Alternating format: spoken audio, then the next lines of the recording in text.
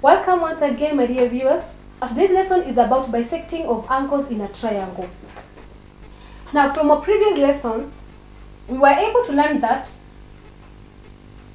an angle is formed by two lines intersecting at a given point. Like angle CAB is made by line CA and line BA. Where these two lines intersect, they form that angle. Therefore, I want us to bisect that angle. To bisect an angle means to divide the angle into two equal parts. We put our compass at the point of intersection of the two lines. And now we make some small arcs that cut the two lines that make that angle. So we make an arc like that. So this arc cuts line AC and line AB. Now we need to come up with other arcs.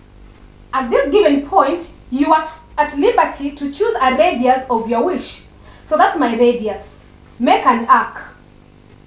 Maintaining the same radius, come to the line that makes that angle. Make an arc. The two arcs intersect at a given point. Join the two arcs now using a straight line.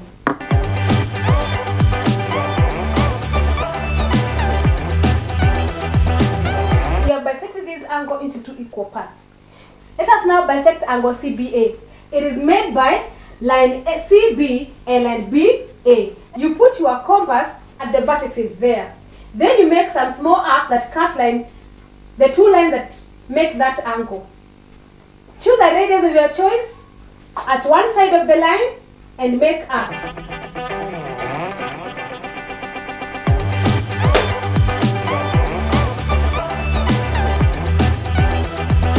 Where the two arcs meet, you join them to the angle using a straight line.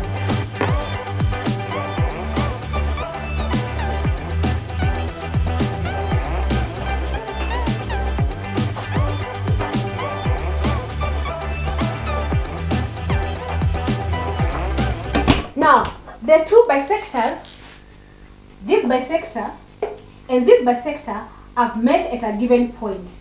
This point is where you normally put your compass and now draw a circle touching the sides of the triangle.